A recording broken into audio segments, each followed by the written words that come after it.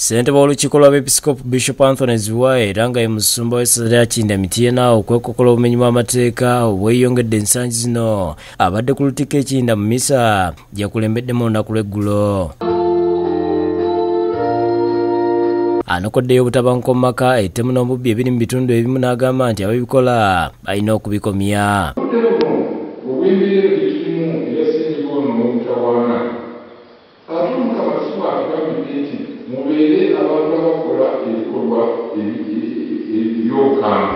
Ajjukiza abakrisitu nti teri kulamaga Namugongo wabula n'abasaba basome nnyo noveena etandika olwaleero. Namugongo tujja kugendayo nga 3 June nga wetukola bulijjo. Naye nga bwetwabagamba mu bbaluwa yaffe okuva mu episikoopi nti buli bamu bajagulize gye bali ku maka gaabwe. Naye tulina ekitugatta tusome noveena. Bishop Zziwa era yeebazizza abayisiraamu okumalako ekisiibo. Francis yalowoolereza obubaka obwagaliza okuyita obulungi mu kisiibo. Omutima gwe gumu tubayizayeza okukimalako obulungi. N'omulabirizi w'obulabirizi bw'emikono Bishop James Williams Ssebaggala ayozayozezza abayisiraamu mu ggwanga okumalako ekisiibo wadde nga kibaddemu okusoomoozebwa olw'ekirwadde kya COVID-19.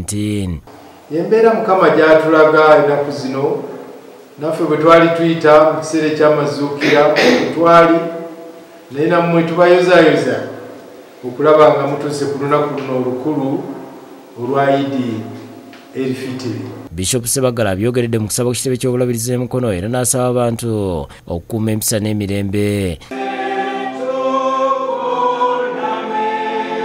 Kyokka yennyamidde olwa bannayuganda abakyalemedde ku by'okwejalabya n'abagabwa okweteekerateekera. Mukama agambye nti by'amasanyu amalala mubiveeko naye mutunuulire ye yekka. Maama Tezira Ssebaggala asabye abantu okwongera okugondera ebiragiro ebyateekebwaho okulwanyisa coronavirus.